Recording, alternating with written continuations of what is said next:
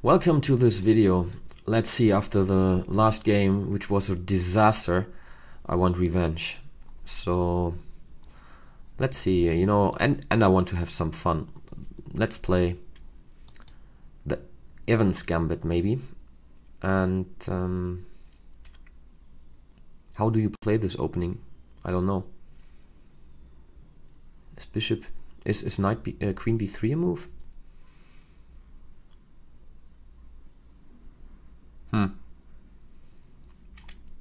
Maybe.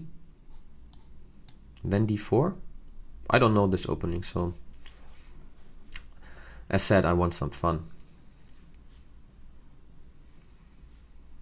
There might be knight a5 always in the air, so I'm not sure about this move here. But I'm attacking now f7.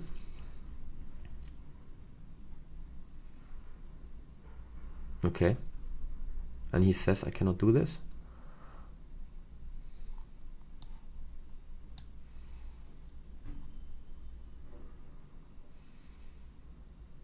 Queen d5. Attacking. No, it's better to go here, I think. If he takes f7, I maybe have even the intermediate move knight e5.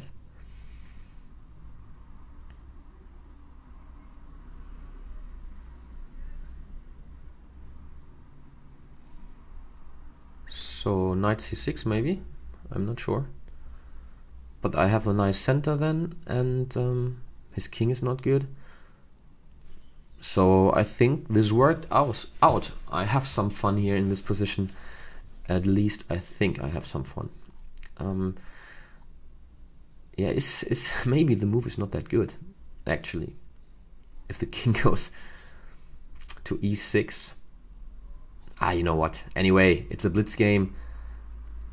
He doesn't do it. Okay, so let's take this knight.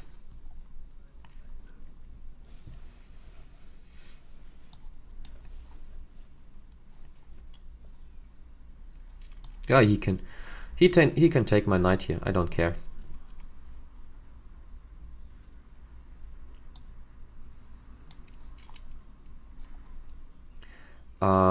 What's the body count? 3, 4, 5, 6, 7, 4, 5, 6. So can we do something better here? Check, taking.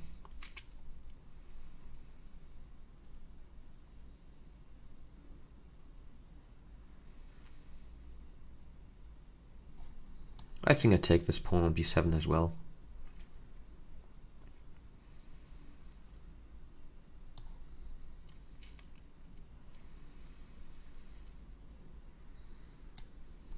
And then I try to go to c4 maybe later on with the queen.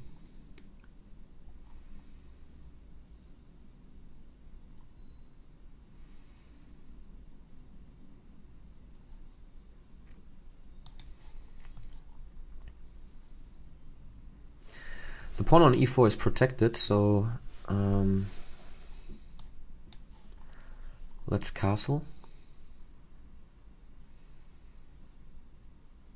I also have queen b3 if he plays king f7. And if he then plays queen e6, you know, I have knight g5. So this is nothing he wants to do, I think. And this all looks, you know, a little bit like a self-made. How, you know, a lot of pieces around his king, so I think he's not a lonely guy, but he's not able to move that much. Okay, he avoids knight g5 now. But I wonder if this is a good idea to open up the center here. e5.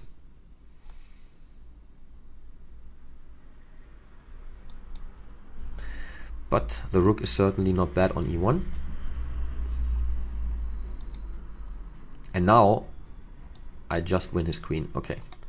I just wanted to say he cannot take here. Well, okay, now I feel a little bit better after the game before, but let's play another one.